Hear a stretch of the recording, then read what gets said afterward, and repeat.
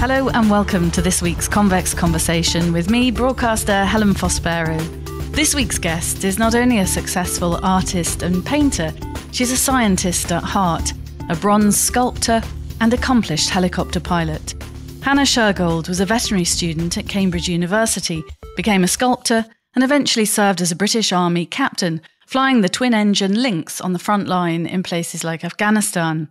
Hannah has become one of the UK's most successful self-represented artists, known for her extraordinary wildlife pieces, and believes passionately in the power of art to do good. Her work has raised more than £300,000 for conservation charities like Born Free, the World Wildlife Fund and Tusk, and also the UK Invictus Games Team. Hannah is an ambassador for Tusk, and you may have seen her stunning life-size painted gorilla in London this month, along with 14 others, painted by people like Ronnie Wood from The Stones, photographers David Yarrow and Rankin, and actor and comedian John Cleese.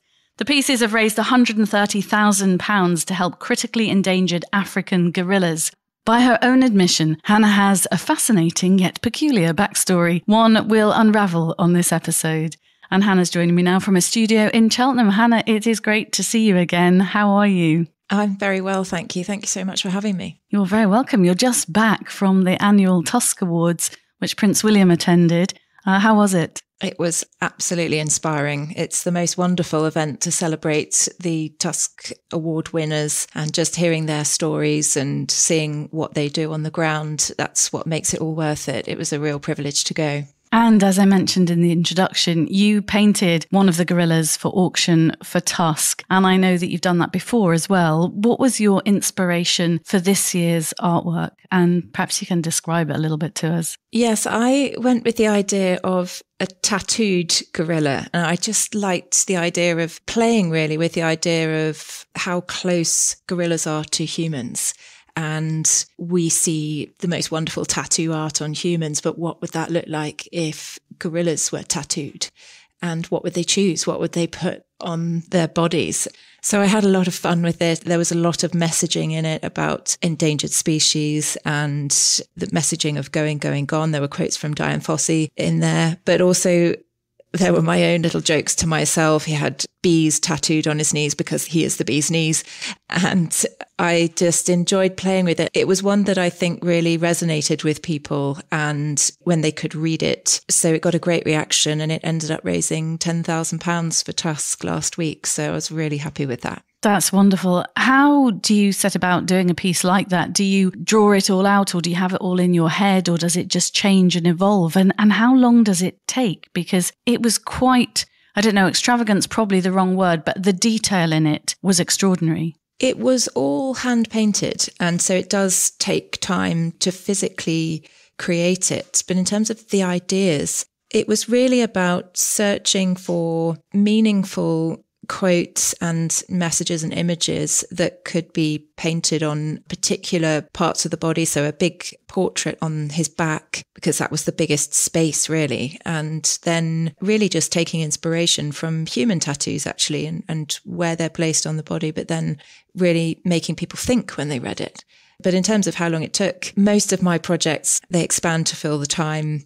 And so I set myself a deliberate deadline of just over a week. I put in some quite long hours during that time to get it done. So it's quite an effort. And do you have any idea, following the auction, where your gorilla's home will be? Is it in somebody's garden? Or, I mean, you need quite a bit of space to display something like that. Funnily enough, the wonderful couple who bought mine were brand new to Tusk. They called in on the morning and suggested that they might like to bid, and were then invited to the actual event. And so they came in the evening. They had no idea about mine, but liked it enough that that was the one they ended up buying.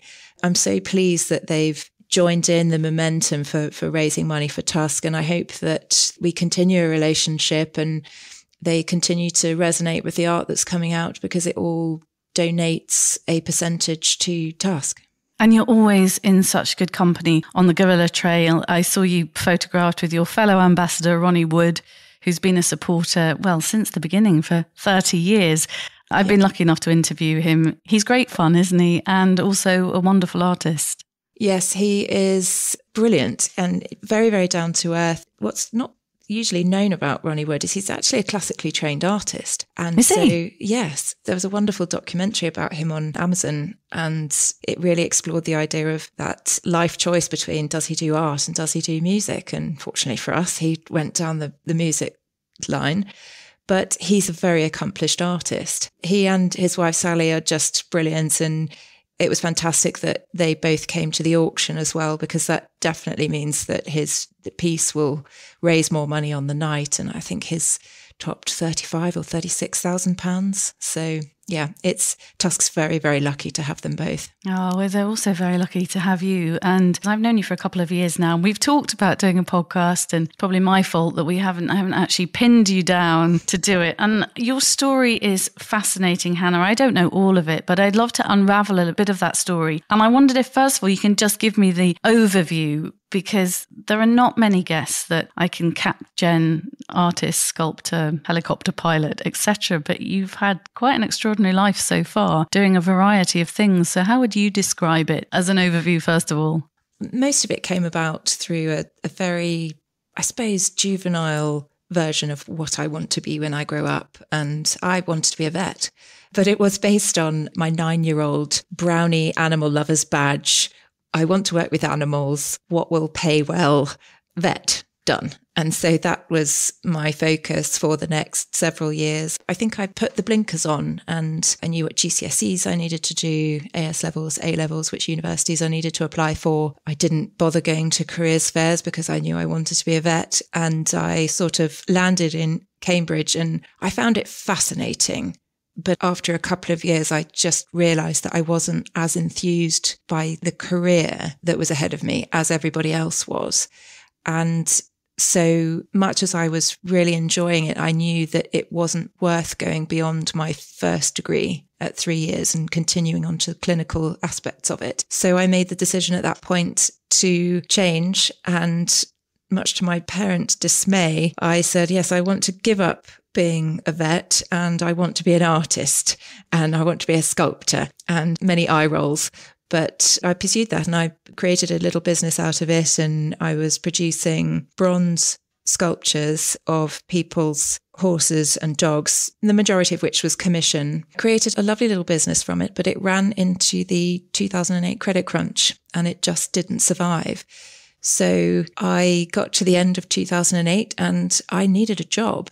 So at that point, I could either take my university degree and go into the city. And in hindsight, there was no work in the city essentially I was a graduate. Or I could go and do something that was really exciting and I wouldn't necessarily be able to do later on because I would have missed the age threshold. And that was to go and join Sandhurst. And I went in probably slightly naively. I thought it would be really good fun. And it was. I found it fun and funny and very, very hard physically and mentally. But once I was in there, I was able to sort of really look at what job do I want, really think carefully about what that job would mean. And I opted to go for the pilot stream. And it's a very long commitment, but I was ready to do it. It was definitely the thing that floated my boat, and it was very challenging mentally, scientifically. You had to have a lot of knowledge of physics and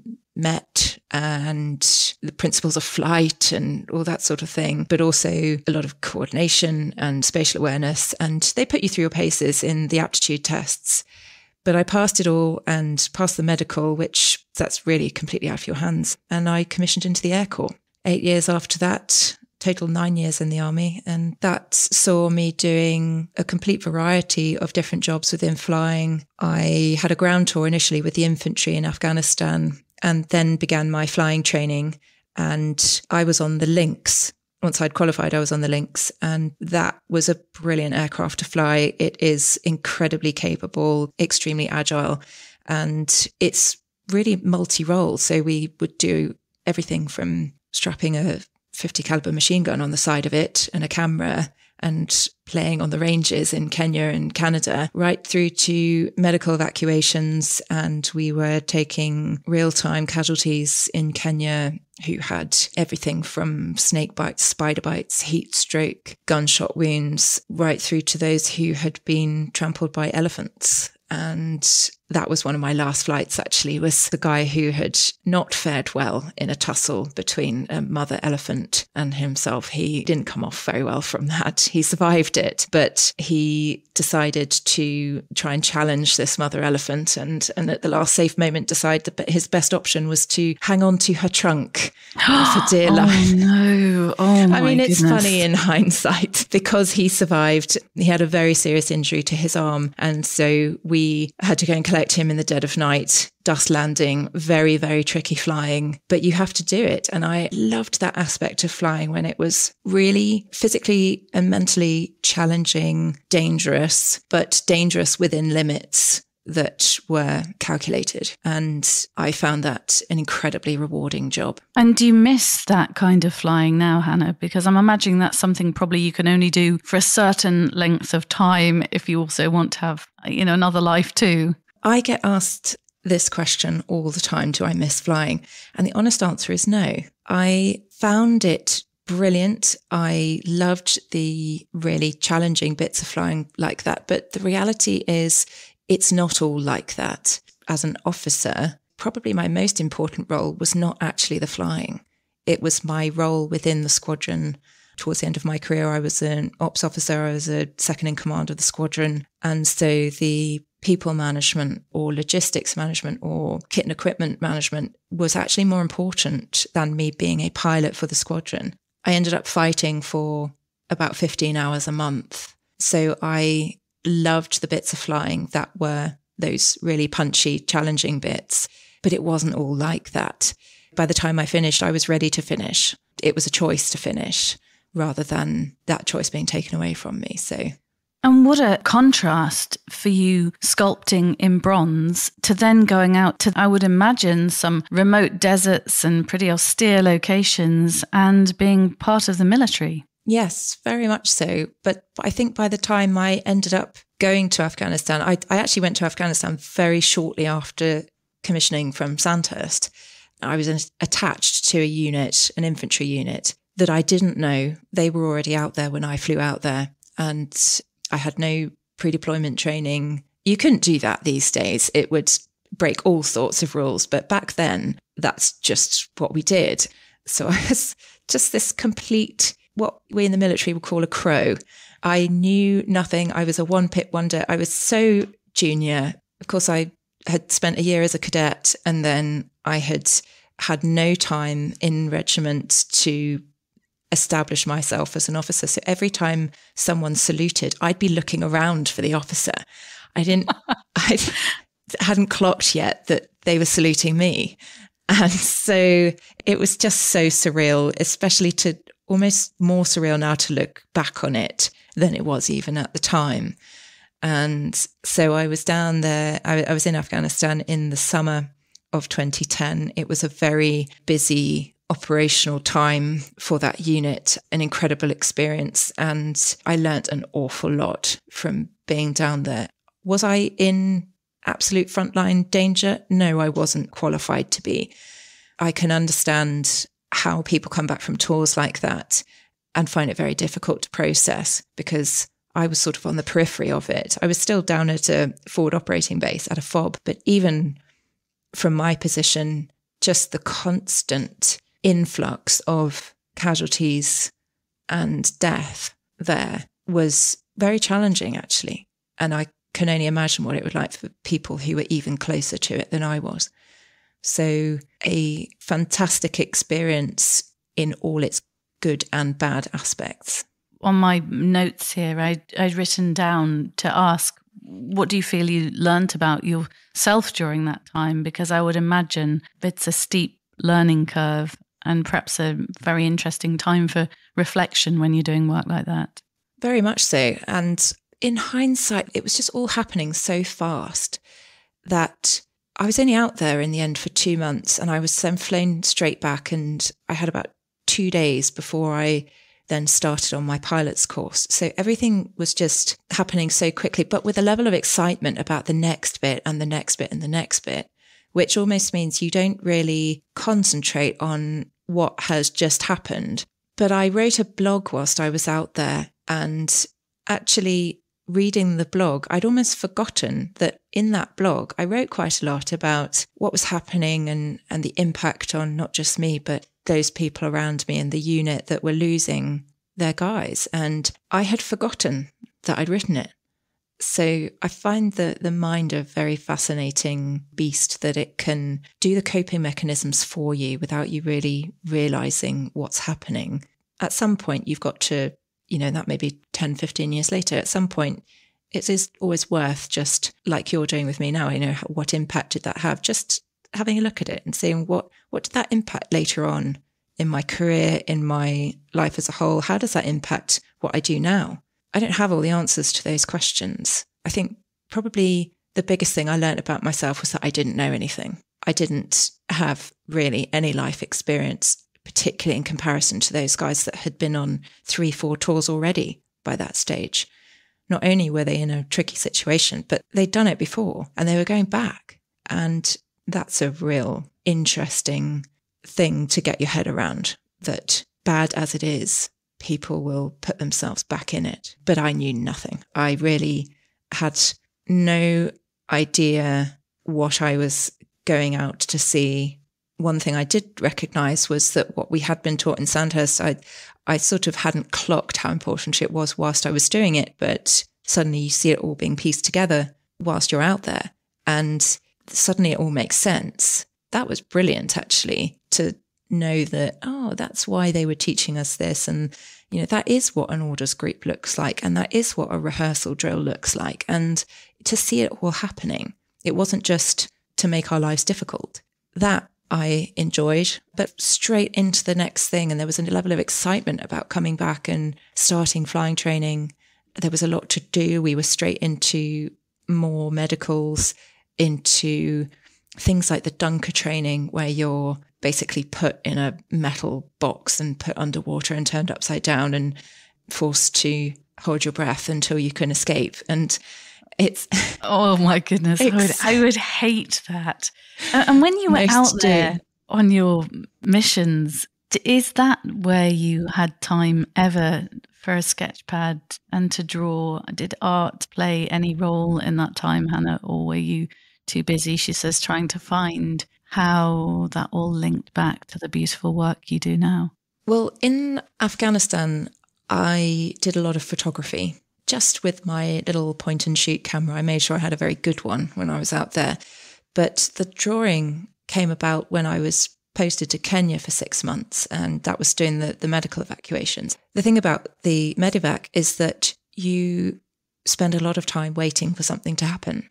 So we would be forward based and the exercise would be going on around us, but you might not do anything for a day or two, and then seemingly everyone decided to get injured all at the same time, and it would be very, very busy. But everyone has a hobby. Some people will read, some will spend more time in the gym, others will play PlayStation, but my hobby was sitting down with a sketchbook. I loved doing pen and ink drawings and watercolours, and they were very portable, very clean methods of just getting something on paper. And I had no intention of selling them, really even showing them to anybody. But I had made a lot of friends in the expat community out in Kenya, and when we got back from the end of the exercise and we were based in Nanyuki, somebody saw my sketchbook and they owned a little restaurant and said, "We'll offer you an exhibition." So I marketed it, and the deal was that I had to do the preview night on the day that they had their buffet.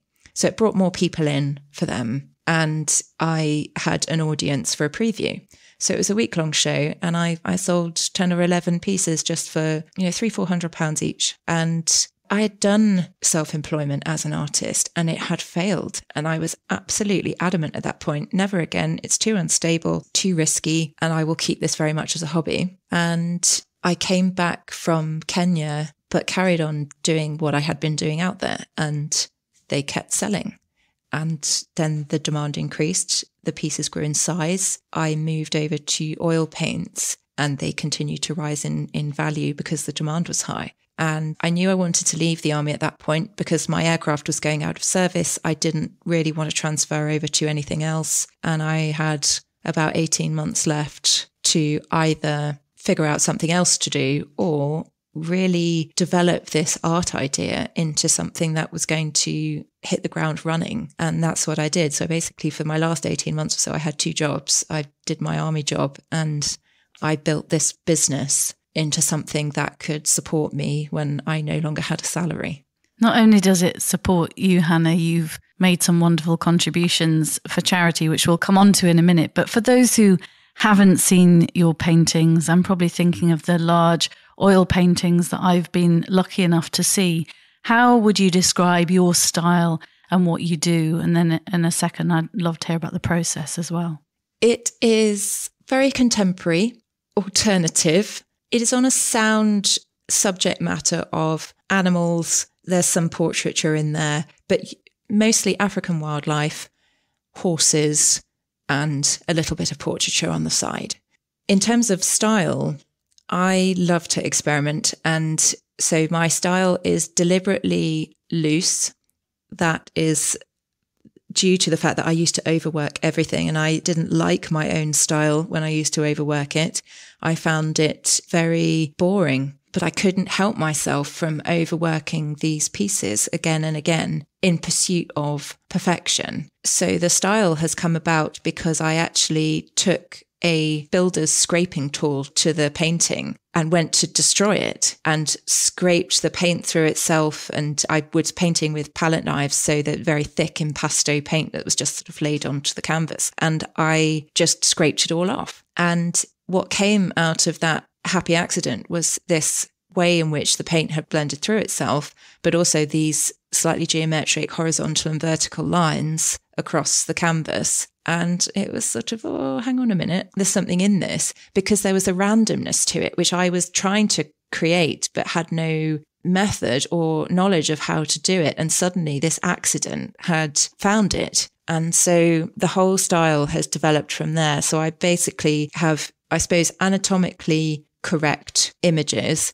but they are broken up with geometric lines and layers, which add a level of interest to the painting, which I couldn't create manually. And I think if people want to get more of a sense of that, then they should look you up on YouTube, because you've done some fantastic short time-lapse films. I like the fact they're about a minute long and they give a real insight into you at work and the different stages. And sometimes you see the piece and you think, oh, she's finished. Then, as you say, you do something to it that almost to a layman looks like you're destroying a bit, and then something else evolves. I've never seen, I've been around a few painters in my time, and my childhood, actually, a great friend of my dad's, Chinese artist, and painted the longest painting in the world of koi carp. Oh, wow. And I remember him painting, my auntie had a lovely old house, and he painted it in oils in the garden with me as a 9-year-old under the tree. And that painting hangs on our dining room wall up in Grimsby.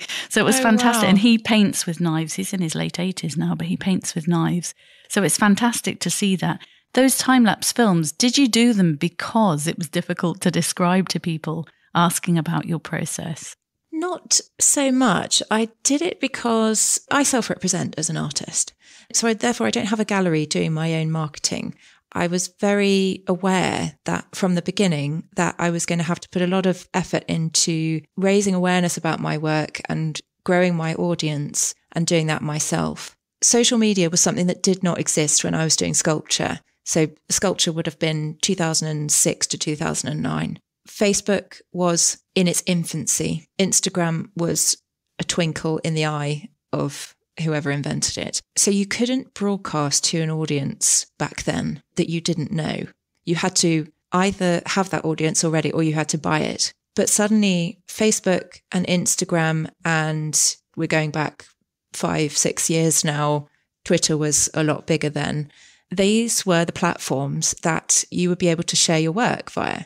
And my whole business grew from me sharing a piece on Facebook and saying that it was for sale. And initially my buyers were people in my own network of friends and family, and then people that were friends of friends. And then it developed into people that I didn't know at all. But it has all grown from sharing it on social media.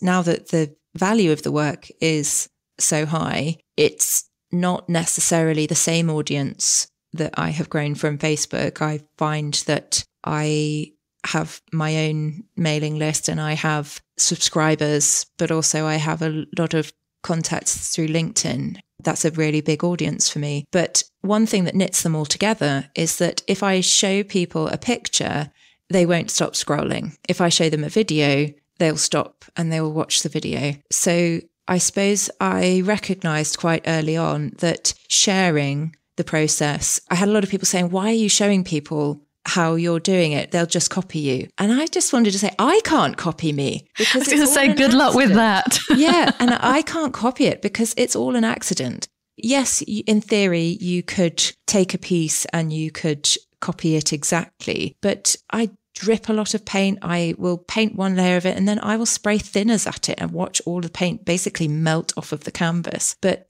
much as that breakdown of the painting is devastating at the time, and it looks, as you say, like you've just completely trashed it, it adds a layer of interest into that layer that you cannot recreate manually. And so all these drip marks and the way that that particular drip has gone through that colour and then that colour, and it's gone over some gold leaf and then off the gold leaf, and it's dragged that colour through the gold leaf. And I love the sort of serendipity of it. It's almost like someone else is helping me paint it and bringing in that level of chance that I don't have the confidence to do myself. So the thinner sprayer, that's my assistant, the one that's sort of saying, just go for it, spray more. And then you think, oh no, what have I done? And sometimes these mistakes are catastrophic and I will try something and I think, well, that's the end of that one and that's going in the bin. But my whole process is based on not being so precious about the work that you are afraid to experiment. So you have to be prepared that every piece, worst case, is going to go in the bin. But if that is the worst case, well, it's not that bad. No,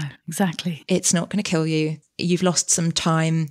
And sometimes it's disappointing that your painting went through something that was really good and now it's nothing. But that's the worst that's going to happen. But what you gain from it is something new that you wouldn't have got had you not taken a deep breath and sprayed it with thinners. And I suppose you could apply that to most of life as well. If you don't try stuff, you will never know what chance encounters might come out of your just, like I say, taking a deep breath and just taking the plunge sometimes. I was very late in life, Hannah, at seeing wildlife in the wild. And in fact, we were on the same trip to Lewa, I think it was 2 years ago, in Kenya. That's the first time that I've seen a lion or elephant or giraffe. And I think that I'm an Africophile at heart, even though I'd never been. And I think everybody is. Oh my! I think everybody feels this funny, very weird sense of going home. Yeah, when you that's go a to good way of Africa. describing it. And I haven't explored an awful lot of Africa. I spent a lot of time in Kenya and I've spent time in Rwanda because I went to see the gorillas. And in my entire life, that's been the best thing I've ever done. And I can't recommend it highly enough. But I understand what you mean about this feeling of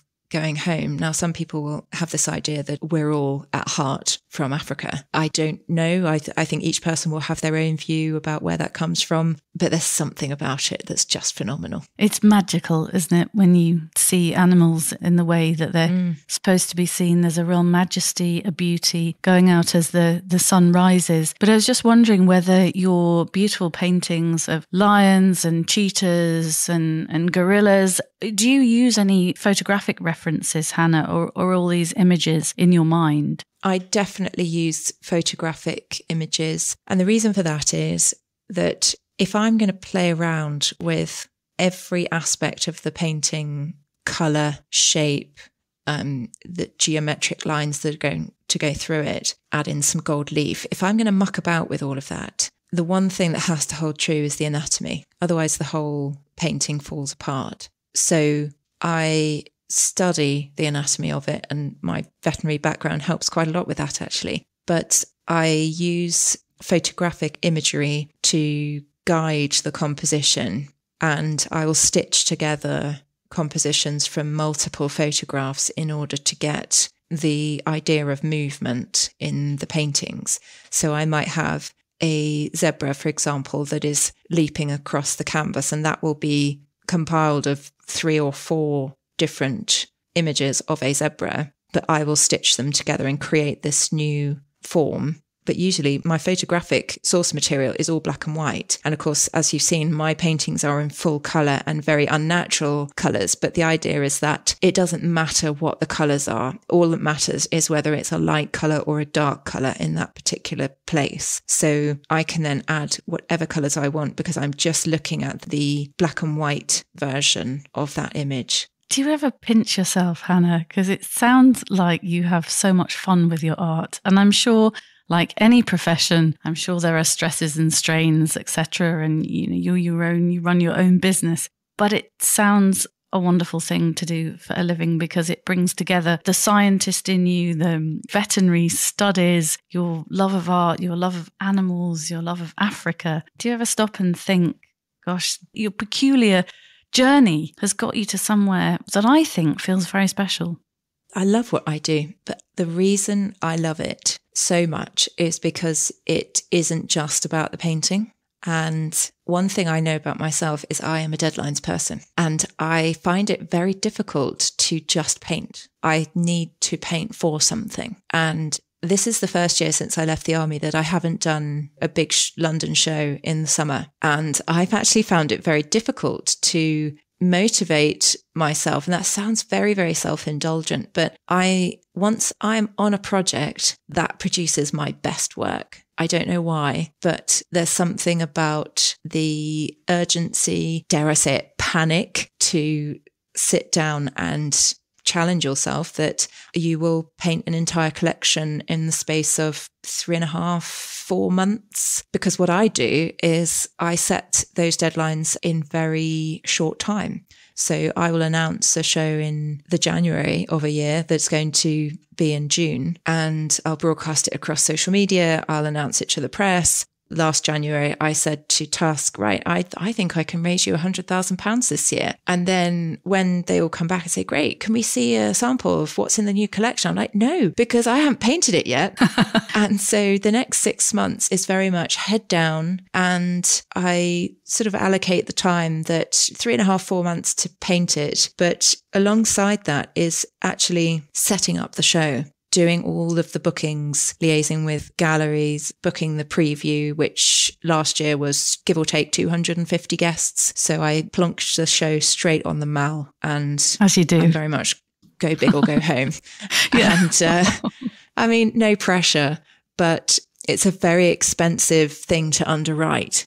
And so it has to work. And it's almost like you don't have an option for it to not work, or for you to say, oh no, I'm just not in the mood to produce my best work at the moment. No, I've got to produce my best work. There isn't an option to come up with second best. But I have a real sick like for that kind of pressure. I think it gets the best out of me. I do identify with that, having spent 25 plus, it's more than that, but I'm sticking at 25 plus years in live broadcasting. There's nothing like the adrenaline of live broadcasting, and I like a deadline. I like to have a deadline, and I think I probably did my best work live. I shouldn't probably say that on the podcast, but you just had to do it. You had to prep and do it, and there wasn't a chance to redo. So I identify with that. And I think there must be some psychology behind this that I haven't looked enough into yet, about procrastination and putting things off until the last safe moment. I did not write my speech that I was going to say in front of all of these guests until the day. And I had it on my list of things I needed to get done from like 3 months out, was write this speech. But something in my brain says, nah, you don't need to do that now. You could leave it another day, or just leave it another day or another week. You can do that next week. And then when it gets to the point of, if you do not write it now, i.e. in the 3 hours you've got between, when people start coming in the door, then it's going to be embarrassing. And so I wrote it, and then I went and stood in a room in the back of the gallery, walked around trying to memorize it. And I was terrified, but it worked. And I don't think it would have been any better had I planned it earlier. And you're getting interested in psychology, aren't you? Very much so. I find it fascinating, and it's more to do with everything really, from how people think, what encourages people to make certain decisions, even things related to sleep and why we sleep, what the benefits of sleep and the impacts of not getting enough sleep. That really ticks the boxes of my sciencey veterinary background, and it's a really fascinating subject. So it's something I've read quite a lot about over the last year, certainly. Oh, it's fascinating. I sit outside with my takeout coffee, getting 20 minutes of sunshine or daylight, which apparently helps with my circadian rhythms. So definitely learning all about sleep patterns and find all that fascinating. Art is your love and safe space, and you say that in a beautiful quote on your website, but it says you are by trade a scientist. Just expound on that a little bit, Hannah. I think everything about the way I approach my art is sciencey. Again, I'm looking at the psychology of this and starting to question that, actually. Because I come from a sciencey background, and that's what I've always been good at, I don't necessarily have the confidence to say that my art is good in its own right. And so I think I lean on the sciencey background a lot in my mind to carry me through. And I'm just starting to almost accept the fact that the art is good in its own right. The art is arty. The art doesn't need to be sciencey. And I think a lot of that comes from the fact that I self-represent. I don't necessarily, much as my work has been commercially very successful, it doesn't necessarily have the endorsement from the art world because I'm not represented. It's not necessarily that I haven't wanted to be represented. It's not that I have wanted to self-represent. It's neither. But I get a bit of imposter syndrome within the art world. And so I think my coping mechanism for that is to say, but it doesn't need to be arty. I can apply the science to it, make it work as a business, and therefore it will justify itself in that side of things. But actually, no, it is good. People are recognizing it for what it is. And I think that's taking a little bit more confidence to accept that and come to terms with that. But the science has always carried me through because it's logic, because it has patterns. I like that.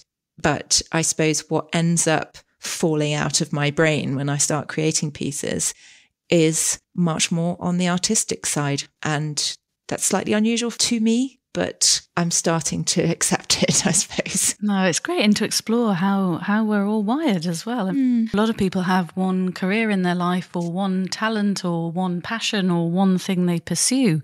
And yours is such a mix, but talking to you, I can see how it all weaves together, but it's fascinating. But one thing I will say is that if you look at it from the other side, in that most arty art, I will call them arty artists.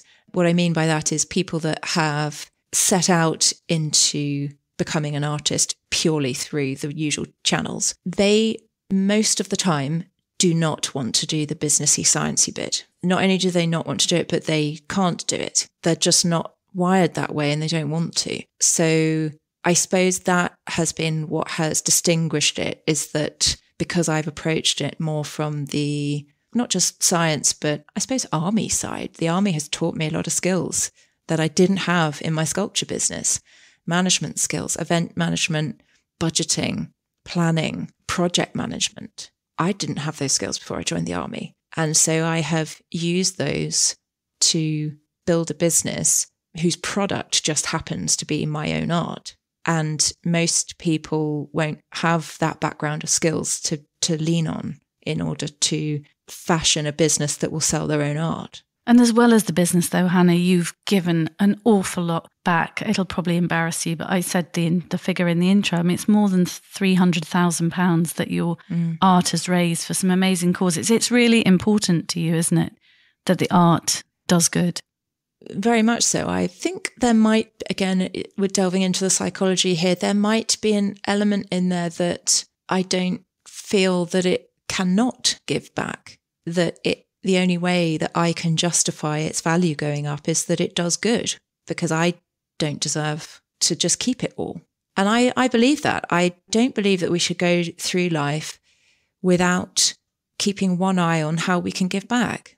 So I have given back a lot, and even at times when I couldn't afford it, and not really. I had to make it work But at one point it was very much, no, I'm not giving up on my commitment to Tusk, even if that means I can't afford my mortgage. I don't quite know where that comes from, but I believe in honouring commitments, and I had committed to it, and that was what I was going to do. It gives me a real sense of satisfaction that the art not only does, as the business grows, the charities that I support continue to benefit even more. So what it becomes is a circular idea of the more the art grows, the more I can give to the charity, the more the charity shares the art, the more the art grows, and it keeps growing together. And so I think Tusk has really recognised that we can grow it together, and it will continue to do even better things as the profile of the artwork rises. And just before I ask the final question, Hannah, you talked a little bit about portraiture, and of course you did an amazing piece featuring Sir David Attenborough, which seems to sit so well with the rest of your work. Just tell me a little bit about that, because I've watched the time lapse of you creating those. It was like almost a triple image of him, wasn't it? That was a really interesting little project that I was attempting to put together. Everybody on the planet should want to meet David Attenborough, Sir David Attenborough. And if you don't, frankly, I think there's something wrong with you. But I really wanted to paint him, and I wanted to paint him live. And I put together a pitch where I've created these two studies, and this falls back to my sort of businessy approach to it. I found a corporate sponsor that would sponsor a project. I found a venue, Blenheim Palace, that would exhibit it. And I found a very high profile newspaper that would want to put it into their very high profile luxury magazine to cover the project. And so I put all this together and I put it in a pitch and presented it to Tusk. And they in turn, what the idea was I would paint him live, and the piece would be auctioned, and 100% of whatever it raised would be divided between Tusk and Flora and Fauna International. So the project went off, it went via Tusk and then to FFI, and they came back and they said, oh, we're really sorry, but he's only just accepted a commission to be painted for the David Attenborough Centre in Cambridge, and he doesn't like this attention, and we're not going to ask him again. So the idea was a good one, but the timing was off. But yes, that was my idea, was to present it in such a way that it would do really good things if we were able to do that project together. But it wasn't meant to be. So I still have my two David Attenborough portraits, one of which has already raised 14,000 for Tusk, but has been kindly donated back to sell again. What a lovely story. And just finally, Hannah, as you know, we've been asking everybody what the biggest risk they've ever taken is. I would imagine you're probably spoilt for choice, because I think there's probably a few risks there in the story that you've told today. But what would you say your biggest risk was or is? I think the obvious choice, which isn't going to be my answer, would be the choice to leave the army and take up art. It was very risky, but ultimately the business was tiny at the time, and I had a lot of scope to just do something different, or, just go and work in Starbucks if I couldn't make the mortgage. I think the biggest risk now, and the biggest risk overall, is growing it to a point independently where it continues to rely on its future success. That's a very nerve-wracking position for me to be in. There's no reason to suggest it won't continue to grow and be successful, but that has been a very big risk, to form the business in this way that is all on me. And I'm yet to see if that big risk will continue to flourish and continue to make the business flourish. I think it's a good one. I'm really glad that I took it, but that is by far the biggest risk, is growing it to a stage where it has to continue to be as big as it is now. Gosh, what a great answer. Having seen your artwork in person, I'm confident that you will grow and you'll flourish. You're so talented, Hannah, and your work is beautiful. It does some great things. And I think you've given me a real insight today into your work, into who you are and the pressures that you face. It's very easy to look in and imagine you in almost a sweet shop full of colours and painting, but there's a lot to it. I'm looking forward to seeing you again and catching up with you. And it's been such a treat. Thank you so much. Thank you ever so much for having me. It's been a real pleasure. You're very welcome. You have been listening to the wonderfully talented Hannah Shergold talking about her art, time in the army as a helicopter pilot, the scientist within, and her passion for psychology. Download and subscribe to our series at convex.podbean.com or search The Convex Conversation on Spotify, Stitcher, Apple and Google Podcasts, wherever you listen to yours. I'll be back next week with another inspirational guest. Join me then.